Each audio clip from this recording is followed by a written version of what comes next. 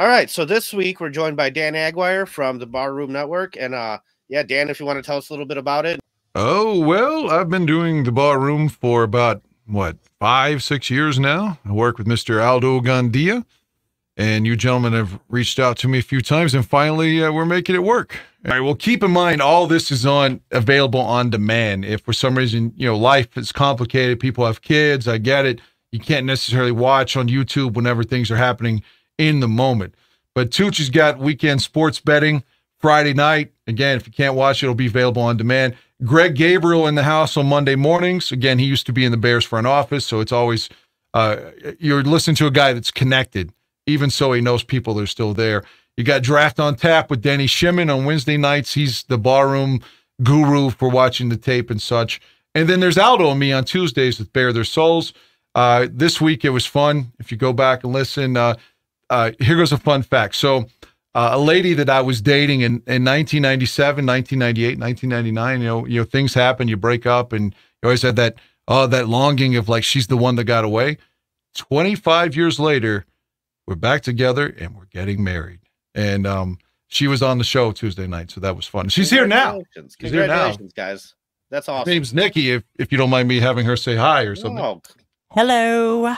Hi, Nikki. Thanks for sitting there listening in. You could have chimed in. Oh, congratulations. Oh, no. I just love listening to guys talk about football. I love it. Yeah, all of our conversations on Tuesday revolved around her stripper days or dirty, filthy sex talk. So she's okay listening to Bears talk too, though. So like my first question was like, as like a long-term Bears fan, I'm 33. So, you've got a couple.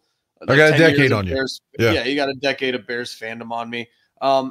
So my first, I do like older perspective of stuff. Paulie has introduced me to a few guys on Twitter and YouTube of like guys who have lifelong. And the older I get, I feel like that matters, right? I used to think a little bit young school of football is football now, and it only matters now. But like sometimes the history does end up mattering. So as a long-term Bears fan, are there any things about like the upcoming process and like this regime, like Ryan Poles, Matt Eberflus, the Caleb Williams prospect, anything that gives you like similar vibes or that like kind of like a bad feeling or anything that feels like special or unique and something that feels like positive or negative about? Is the question basically juxtaposing something from the past versus the current process? Is I'm understanding correctly? Does something give you like, is this something you feel like you've seen before and you're just like, we'll see how it shakes out? Or is it something that, you feel unique? It's kind of like special and maybe it gives you a little bit more optimism than it has in the past. I feel like even in years that I know that if you gave me truth serum that they're going to be bad, I just can't acquiesce to that. Like I think every year this could be the year I've been waiting for my entire life. This could be the Super Bowl year. We'll be 5-12, and I still think this is the year. I can't be a fan and come out and tell you, well, that's it, we're going to lose. Then why am I here? Look, I don't play fantasy football. I'm not one of these dudes that's like, well, I sure hope Aaron Rodgers throws 4 touchdowns today, but we somehow win. No, man, I don't play fantasy. I don't gamble. I don't really care about other teams. All my shit is here. I live and die with this team.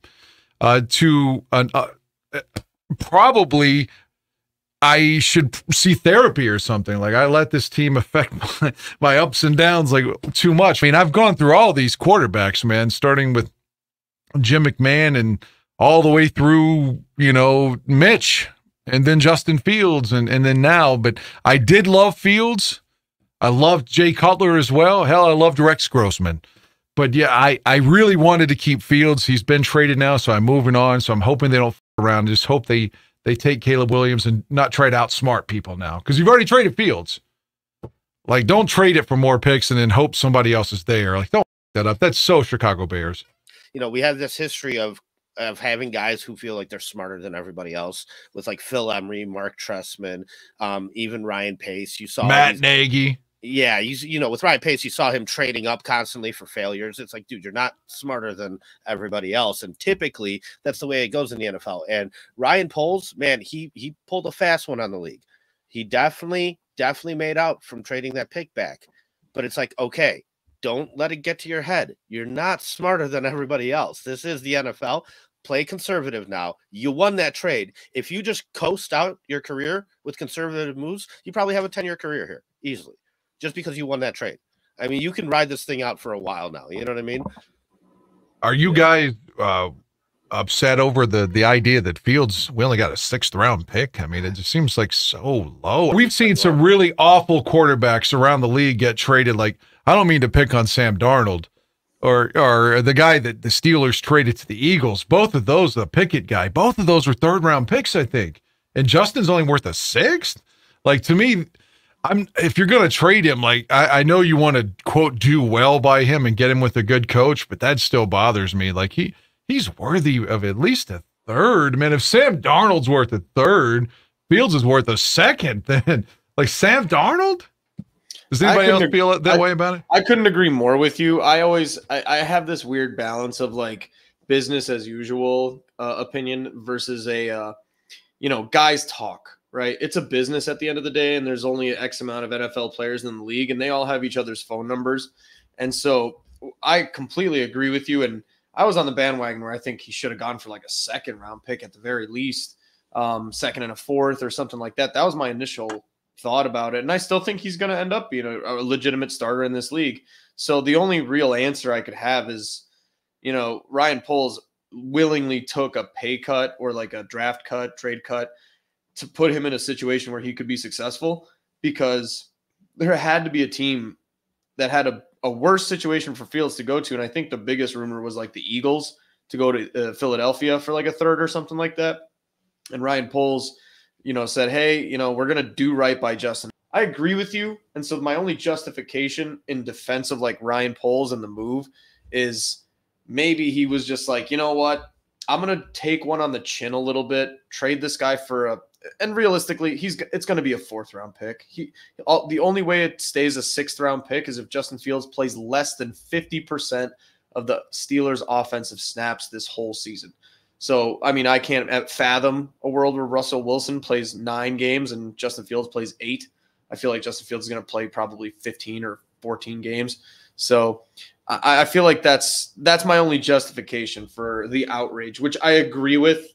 At the end of the day, I swallowed that pill and I kind of took that one on the chin and said, it's kind of part of the business, because somebody's going to say, a player who's going to think about signing with Chicago is going to go, well, look how they treated Justin Fields. They just shipped him out to Philadelphia to sit behind Jalen Hurts for 3 years while he started and, blah, blah, blah. So that's my take on that one.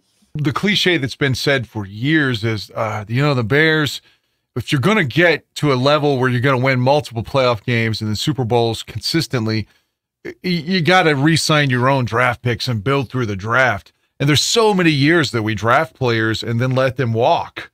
So when you were mentioning Jalen Johnson, I thought the same thing. Like, you got to keep some of your own draft picks sometime, right? And it seems like that never is the case for the Bears. Random. I mean, there's been 1 or 2 guys seemingly out of every draft, maybe, that they keep long term. And so I agree with you saying that. I really like Justin Fields. I did. I made T-shirts, Just Incredible Fields. We were walking around the parking lots during the tailgating, handing them out, making videos and stuff like that, dude. So I was all in on the guy. But, you said it yourself, man. You went to 4 games. One of them, Tyson Bagent started. That's the only victory you saw. Yeah. And the Denver game, we had a 28-7 lead. I know, and he fumbled the second the ball half at the end. But listen, but we also didn't kick a field goal when we should have. So there's multiple things you could point at. However, I really felt that this was the year for Fields to take a strong step forward, and he didn't. He got hurt for more games than he's been out for in the past, and the numbers still look pretty pedestrian. And so I understood the situation, and I understood why. Because you wind up with the number 1 overall pick, it's just leverage wise, man, there's just so much against Fields. You're going to have to move on, whereas, for example, if Carolina wins a couple more games and we have pick 6 and pick 9, I think you write it out with Justin Fields. Right. So, it's that close, right? I don't think he's terrible. A lot of people say, oh, he's terrible. No, he's, to me, in my opinion, he's very average right now. Does he still have room to grow? Yeah, I think so. He still has some potential. He still has life in this league. Will it happen? I don't know. I hope the best for him, but but then getting a 6th round pick in return, like David said, that had to be kind of like, biting the bullet. And there were rumors out there about, more draft capital that we could have gotten for him. Yeah, at the end of the day, I think I'm a little bit more old school in my thought, and like, I've shared this opinion a couple times, and a lot of people don't like it. Hell, I would have kept them. I would have kept them as the backup even. I don't care about competition. To me, that's not. You're like, oh, you're dividing the locker room. Yeah, bullshit. Yeah, these guys make a paycheck. These guys make a paycheck every week they play. Okay, so they're going to be professionals. They're going to support whoever, and yeah, and to me, it's like, these guys get hurt all the time. I mean, we saw the Vikings go through 5 quarterbacks. Yep. Yeah, so I wouldn't mind keeping them on the roster, no matter what kind of locker room drama that stirs up in the narratives of the media and whatnot, because I don't really buy into that stuff all too often. So, I can see why they did move on from him, though. And that return, man, you might as well have just traded him for like a bag of chips, right? You mentioned that Denver game, the 28-7 that we lost, but arguably that was at the Cleveland game too. And that's the one where Darnell Mooney dropped the Hail Mary at the end for us to lose. I mean, the ball hit him right in the stomach. I was right behind the play in the end zone. And that one was sickening to me because, I mean, I'm eating shit all the way out of the stadium. And then even in my car, the dude's listening to the Browns post game on the radio. And it's just and it's the Browns, like, Jesus. Yeah. Isn't that also the game where Robert Tunyon dropped like a awesome flea flicker? God. Absolutely. In the first quarter.